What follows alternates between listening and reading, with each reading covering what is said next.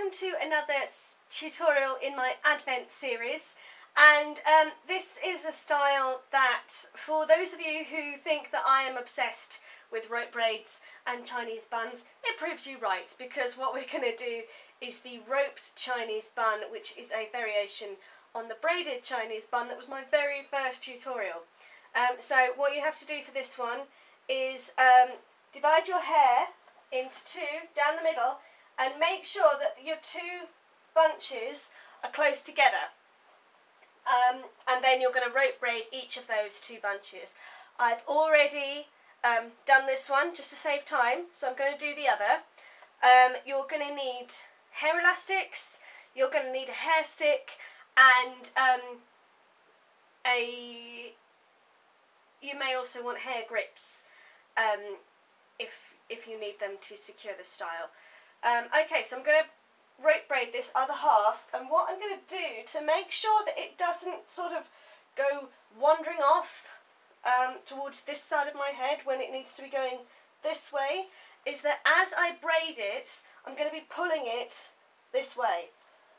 So that should keep it going in the direction I want it to go in.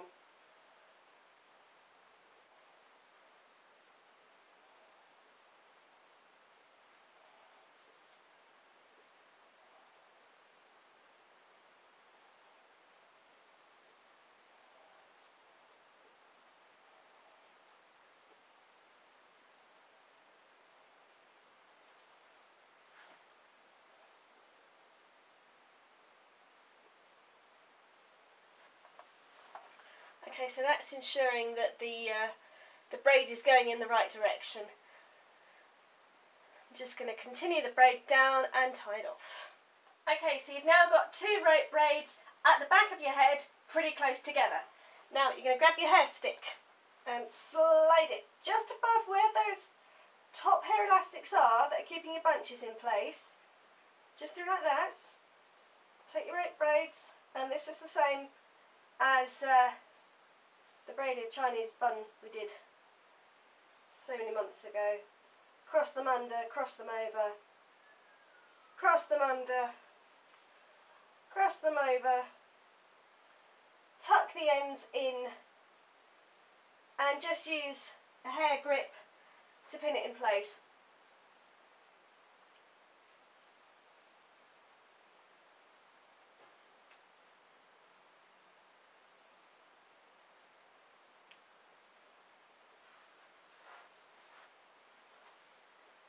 That's what it looks like. That is a roped Chinese bun. I hope you enjoyed the tutorial, and I will see you again tomorrow. Cheerio.